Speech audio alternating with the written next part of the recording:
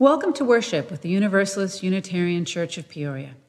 I'm Amy Popp, and I'm the credentialed religious educator with this congregation. In recognition of Monday as Indigenous Peoples Day, I offer this land recognition from Sean Neil Barron. We gather today as a community of seekers to honor the interdependence of life, to respect the dignity of all, and to honor the land we walk humbly upon. Friends, let us acknowledge that we walk upon the traditional territories of the Peoria people, the original nation of this land. We are blessed with a space and opportunity to strive to live out our common principles, to bring justice, equity, and compassion into our daily lives, and to resist all that threatens the earth and her people, to live out our dream of a world community of peace, liberty, and justice for all. If you're new to this congregation, I invite you to help us get to know you.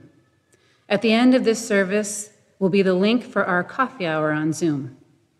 All are invited to the conversation. Please send a note to the church office for more information. This congregation is sustained by the care, talents, and generous gifts of our members and friends. If you would like to make a financial gift, see the link in the chat or the slide at the end of the service. For our special announcement, I have a reminder of our change in worship for October 25th. Sunday worship on October 25th will be at 10 a.m. instead of 10:30. We are joining with Unitarian Universalist congregations from across the state for a democracy revival. Information about how to watch the service will be shared as soon as possible. Our congregation will have its own coffee hour as usual. Now, let us enter into worship. Come, thou fount of every blessing, tune our hearts to sing thy grace. Streams of mercy never ceasing, call for songs of loudest praise, while the hope of life's perfection fills our hearts with joy and love. Teach us ever to be faithful, may we still thy goodness prove. Come, thou fount of every vision, lift our eyes to what may come. See the lion and the young lamb dwell together in thy home. Hear the cries of war fall silent, feel our love glow like the sun. When we all serve one another, then our heaven is begun. Come, thou fount of inspiration, turn our lives to higher ways. Lift our gloom and desperation, show the promise of this day. Help us bind ourselves in union, help our hands tell of our love. With thine aid, O fount of justice, earth be fair as heaven above. Good morning. I'm Joyce Rosenberger. This meditation is by Reverend Gretchen Haley. Today is a gift. This moment right here is a gift, offering itself to us, ready for our response. It is not easy to receive a gift, it turns out. We want to fuss and feign resistance and say, "Don't worry about me, I'm fine." Try to give something in return. Oh, you shouldn't have. Try to earn our right for such an overwhelming thing to be thrust into our laps. Here, at least let me do the cleanup. But no. This day is ours. You didn't earn it. I didn't earn it. We didn't make it. Yet, here it is. This is how life is. And so we come together to say, wow, and thank you, and let's do what we can to have more of this life. For this hour, let us sing out in praise, granting ourselves silence, listening to the sound of our hearts beating, leaning into this gift of life, listening to where it is calling us next. My friends, we have gathered. It is good. Let us pass this blessing on. Come, let us worship together. Words for our chalice lighting are space for greater expectation by Soul Matters worship team. May the time we share today make space for greater expectation. May the truth we learned yesterday be changed by what we hear today. May the fear that seems so certain be loosened by a newfound trust. May our doubts and disappointments be replaced by an ever unfolding faith in more beauty, more trust, more joy, more goodness, more life. Good morning. Today we're talking about expectations. Often we try to shape our world to match our expectations, especially when it comes to what we feel is most important in life. Today's story shares how we might go along our journey in a different way. It is called The Wandering Teacher. Once upon a time, there was a teacher who was known far and wide as one who had mastered all the great disciplines of a spiritual seeker. She wandered the country, and whenever people heard she was near, they traveled to seek her wise guidance. "Great teacher," one would say, "I'm trying to get closer to God." "By what path do you travel now?" she would ask. "I study religious scriptures, reading all the time and working day and night to unlock their mysteries," came the reply. "Then," the teacher said, "you should put down your books and walk in the woods, thinking nothing but listening deeply." Another person would say, "I'm trying to feel whole and true. I do good for every person I meet, doing all that I can to serve their needs." "Ah," said the teacher, "then for a time you should consider yourself well done and work to serve your own needs as you have so well served others." One day, the teacher noticed someone in the back of the crowd, someone not pushing his way to her as most others did. She went to him. "What is it I can do for you?" she asked. "I don't really know," he replied. "I feel in need of something, but I don't believe in God, and I have nothing you would call a spiritual practice." "Well," the teacher said, "when do you feel most alive?" "When I'm playing with my children," the man said without hesitation. "Then play with your children," said the teacher, "and you will find what you were looking for there." So as the wandering teacher would agree, sometimes what is the best path to take isn't what we expect. Sometimes we need to let go of our own best guesses and our expectations to find what we truly need. So be it.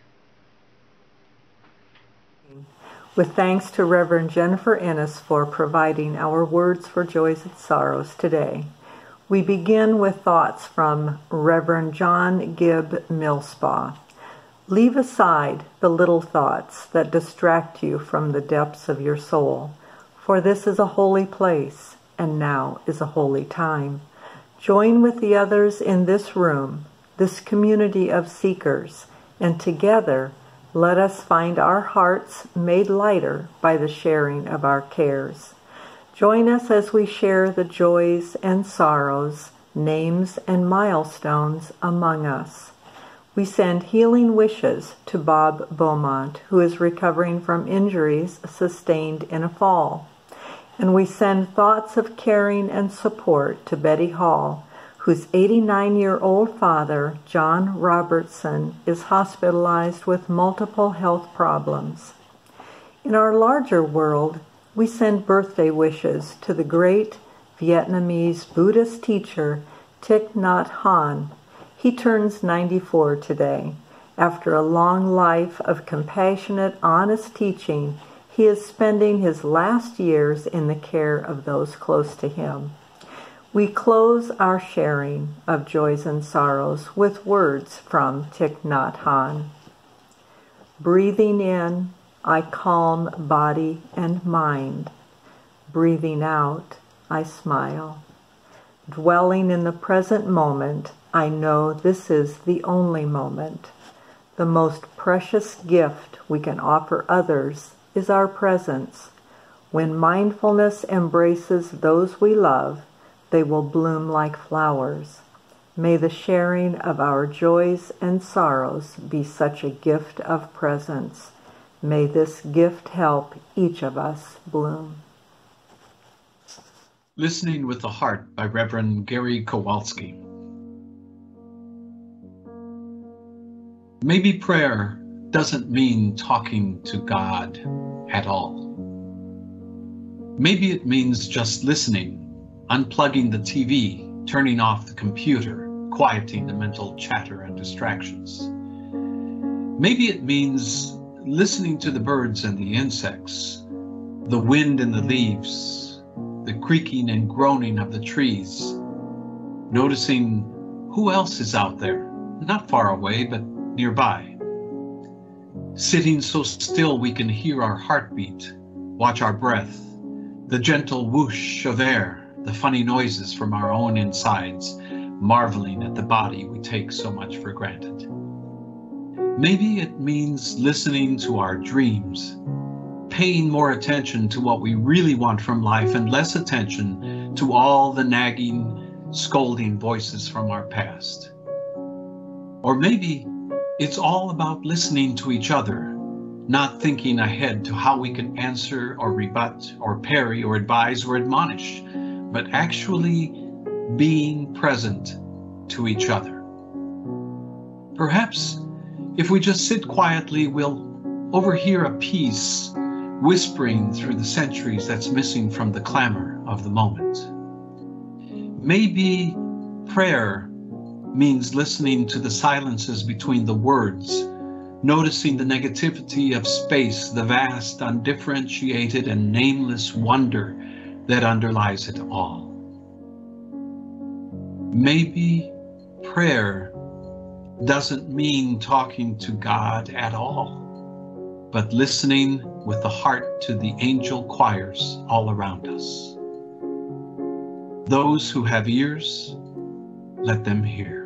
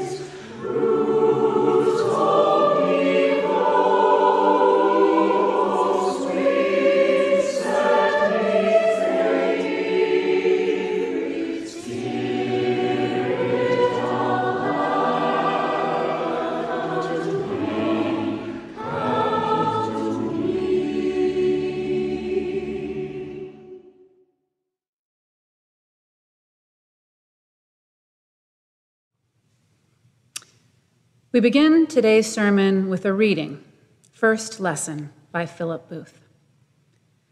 Lie back, daughter. Let your head be tipped back in the cup of my hand. Gently, I will hold you. Spread your arms wide. Lie out on the stream and look high at the gulls. You will dive and swim soon enough where this tide water ebbs to the sea. Daughter, believe me, when you tire on the long thrash to your island, lie up and survive. As you float now, where I held you and let go, remember, when fear cramps your heart, what I told you. Lie gently and wide to the light-year stars. Lie back, and the sea will hold you. If you're searching for God in Scripture, but struggling to get closer, perhaps it's time to put down your books and walk in the woods. If you're devoting yourself to doing good and serving others' needs, but find yourself exhausted, then perhaps it's time to meet your own needs as you've met the needs of others. If you're searching hard for a spiritual practice, but not connecting to what makes you feel most alive, then perhaps it's time to do what you love and discover there what you seek. In our story this morning, the wandering teacher offers this very wisdom to those who come seeking her guidance. Sometimes in our searching for community, God, the divine, justice, we need to adjust our spiritual practice. Sometimes we need to change up our approach and our expectations. This can mean letting go a little and loosening the grip of expectations. It can mean learning to expect surprise. It can mean learning to be more trusting of our place in a larger and interconnected web of existence. Unitarian Universalist and lawyer Adam Gerhardstein learned about adjusting expectations through broken expectations. For him, this had to do with reclaiming his beliefs. Gerhardstein describes how, as a child, his family called him the Count. He counted things. All the sanctuary lights in the church, cars passing on the other side of the road, birds eating on their deck. Sometimes he would announce what he counted. How many birds were on the deck, for example. But he came to wonder if anyone really noticed. He wondered if making those announcements mattered. And somewhere along the line, he began to doubt whether he could have an impact on others by his announcements. Gerhardstein says, I am having a spiritual crisis. I'm losing my grip on my expectations. At first, I thought my life had become too segregated. I was simply surrounded by too many people like me. But I think the problem is deeper. I believe that every person is capable of love and greatness. But somehow that belief is not informing my expectations. I've been hearing a lot of statistics lately. I've been hearing percentages of homes that are owner-occupied, percentages of students who are English language learning or receiving free and reduced lunch, rates of diabetes and obesity among poor folks, different health outcomes for minorities and single-parent families, rates of incarceration for young Black men, and that there's something called an achievement gap. I hate that there is an achievement gap, but I fear that I've come to expect it. Gerhardstein's spiritual crisis eventually led him to embark on a spiritual quest.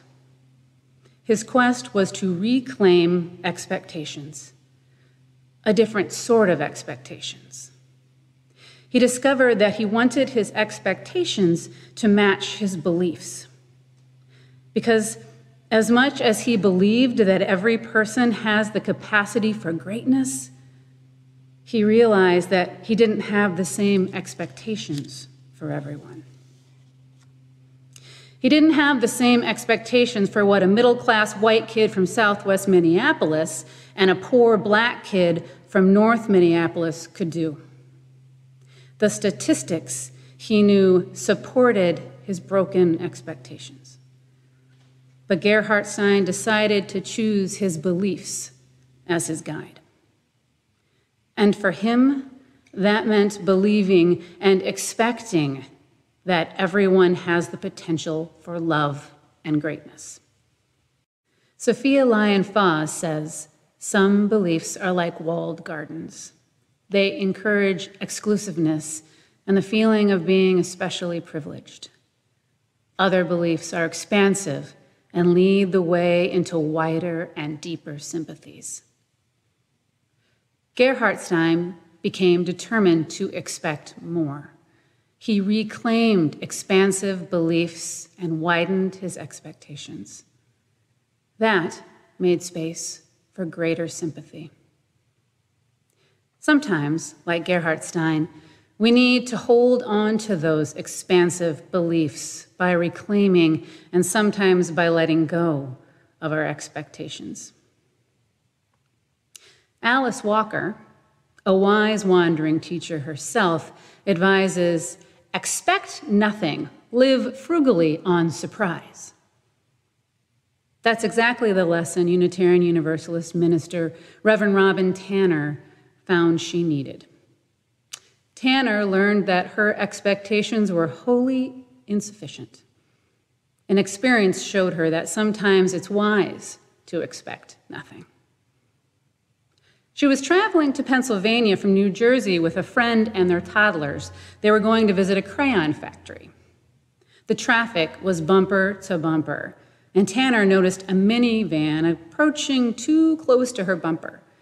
She hit the brakes because all the cars were slowing, and the car behind her inched even closer. Then the honking began.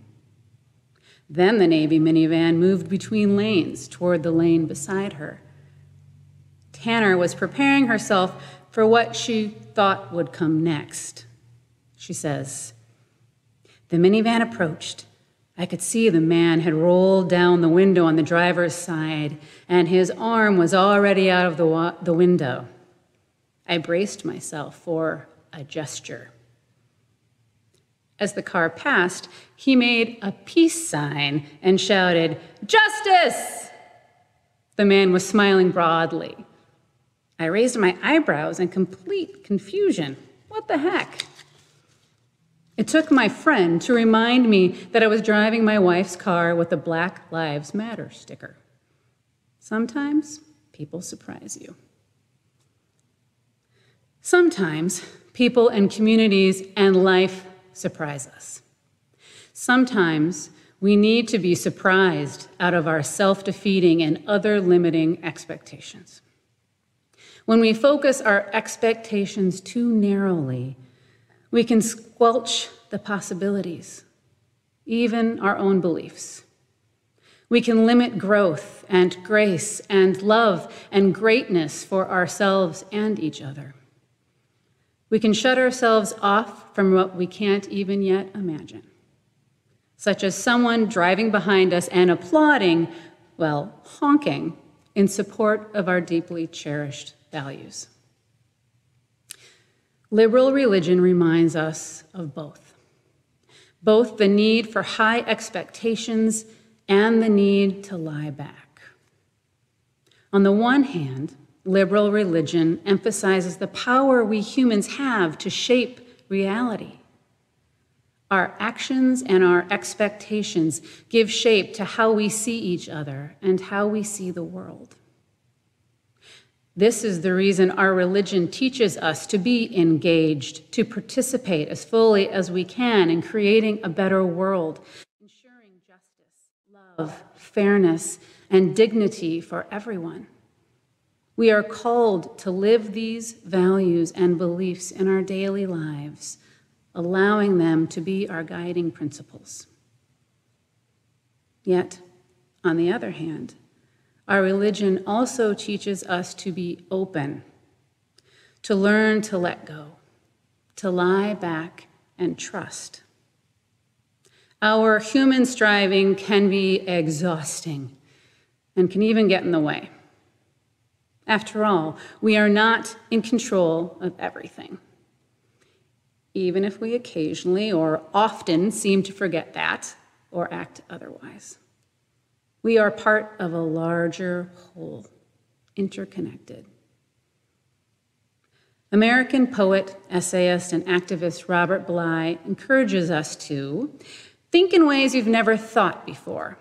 When someone knocks on the door, think that he's about to give you something large, tell you you're forgiven, or that it's not necessary to work all the time, or that it's been decided that if you lie down for a time, no one will die. This means we need to allow ourselves to trust life and to create space for experiences of transcending wonder and awe, for mystery, for whatever or whoever comes knocking on the door, and even to approach experiences of pain and disappointment with open-heartedness, never knowing where they may lead. In fact, some of the most meaningful experiences we will have will be the ones we never anticipated and didn't control. They will be the ones we might not even have wanted, might have even resisted mightily, trying to slam the door shut in their faces. The spirit, the muse, serendipity, the universe has a way of showing up for us if we let it. And part of our spiritual practice is to learn to make space for what shows up. When I go to the beach, one of the moments I most cherish is when I'm coming to the crest of a dune. It's that moment just before I can see the water. I can see the expansive sky and feel the warm sand between my toes, and I know the water's there. I can hear it. I can smell the salt air and see the seagulls. And then there's that moment when the water rises into my view. I like to pause then, there on the threshold of an encounter with the ocean, with the sacred source of life. No matter how many times I look at the ocean, it never fails to surprise me. The ocean is not predictable. Life is not predictable. As much as we try to push and pry it into what we think it will be or ought to be. Life, like the water, is ever shifting in color, shape, texture, size of swells, roughness, and calm. Ever calling us to adapt our expectations, raising them or releasing them. Ever calling us to balance what we know with what we have yet to learn. To balance our striving with trust in something greater than ourselves. To know that we are the ones we've been waiting for, but we are not the only ones. To know that struggles and disappointments can give way to healing. In the words of our chalice lighting this morning, may the time we share today make space for greater expectation. May the truth we learned yesterday be changed by what we hear today. May the fear that seems so certain be loosened by a newfound trust. May our doubts and disappointments be replaced by an ever-unfolding faith in more beauty, more trust, more joy, more goodness, more life. As a people of expectation, may we be called into an ever-unfolding openness to the forces that create and uphold life. May we be called to answer yes to life, to say yes to life, to say yes to truth and to love and to beauty and even to struggle. To remember that, as Philip Booth offers as a first lesson, when fear cramps your heart, lie gently and wide to the light year stars. Lie back, and the sea will hold you. May we set our hearts to building a better, kinder world, and also to trusting that none of us needs to do it by ourselves, nor can any of us. If we were to loosen our too tight grip on expectations, who knows what surprises might greet us? Perhaps that might be the greatest of expectations. Amen. Blessed be.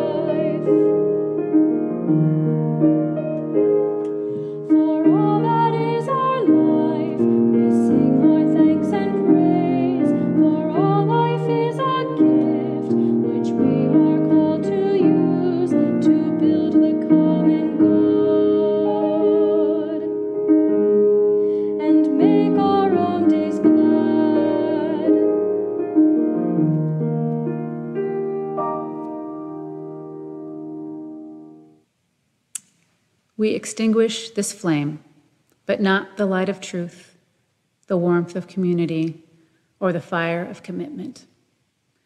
These we carry in our hearts until we are together again. Go now in peace. Deeply regard each other. Truly listen to each other. Speak what each of you must speak. Be ready in any moment to disarm your own heart, and always live as if a realm of love had begun. So be it. Blessed be. Amen.